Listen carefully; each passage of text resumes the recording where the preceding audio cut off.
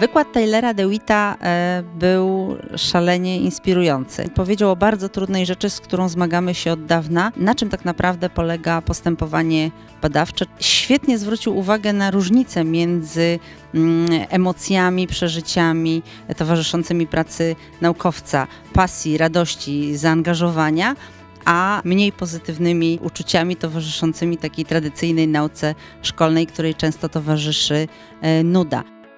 When I'm in the classroom, though, I always try to share as much as I can from my research background with the students. I showed my students a number of the pictures of the microbiology lab. One of them asked a question that changed the way I thought about teaching. And she asked, "Where are all the textbooks?" And then she explained it. She said, "Why wouldn't scientists in their labs have rooms full of textbooks? Isn't that what scientists do? Don't they read and study textbooks all day?" I realized that she didn't understand that there is a difference between what scientists do and what science students do. Wszystkie osoby, które uczestniczyły, po pierwsze słuchały z zainteresowaniem, a po drugie, tutaj już przechodzę do swoich osobistych odczuć. Bardzo mi się podobała sama forma prezentacji, bardzo ekspresyjna.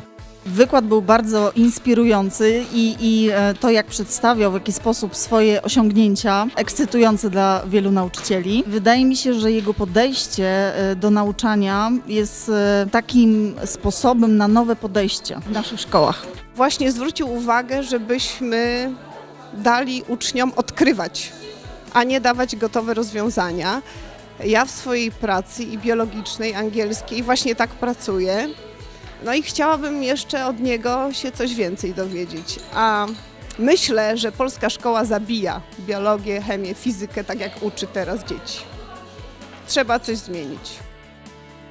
So I think Polish teachers should do everything that they can to get students involved in the lab, doing experiments, figuring things out, move beyond the textbook. The textbook is always going to be important.